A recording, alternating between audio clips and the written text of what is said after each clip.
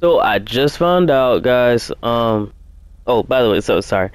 What's up, guys? TrizzieB here. Welcome to another video. This is a GTA video this time.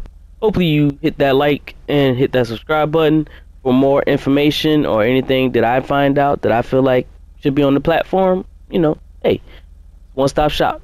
So, you know, so this garage, this place right here, I found out how to get this for free. So you actually need a Prime subscription to get this for free. So when I say this for free, I'm talking about the garage that I'm in. Can't remember the name of it, man. I don't play this game like that. I'm gonna be honest with you guys. It's the garage. What is the thing called? Auto shop. So this auto shop right here, you actually get this one for free if you have Prime Gaming. So that's how you get it. There's nothing else. No, you don't have to buy any of the starter packs or anything like that. It's actually for Prime Gaming.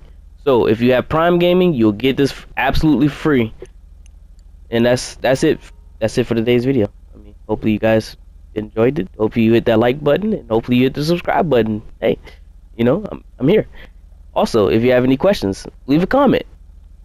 I'm usually in the comment section, and I will reply to you in a timely manner, as long as I can get to you in time.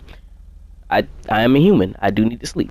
But hopefully this helps you guys out. I'll see you guys in the next video whenever. Oh Jesus, I gotta go to the arcade. All right, guys. I'll see you later.